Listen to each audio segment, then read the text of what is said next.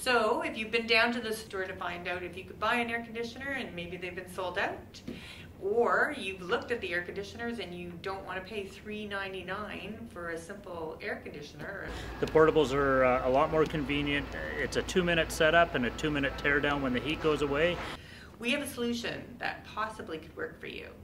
What we did here at the province is we went on the internet and found out how we could make your own air conditioner. I'm curious how that worked. Very simple. You take a container. We've used a simple kind of Tupperware tub that we purchased, and it's got a lid.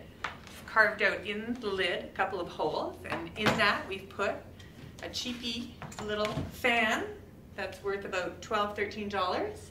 We've inserted it inside the lid of this container and installed 2 vents. These ones we found in the plumbing section of the Rona store.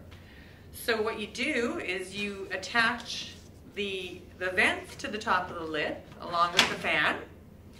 Then you place your source of cool or cold inside the tub. And what we've used here is jugs of water.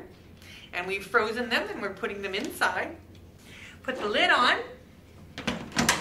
Then we plug it in. And there you have it, an air conditioner for, in this case, we'll say roughly less than $50. And if you want to try this at home, you can have a cool summer, Vancouver. I'm Susan Lazaruk for theprovince.com.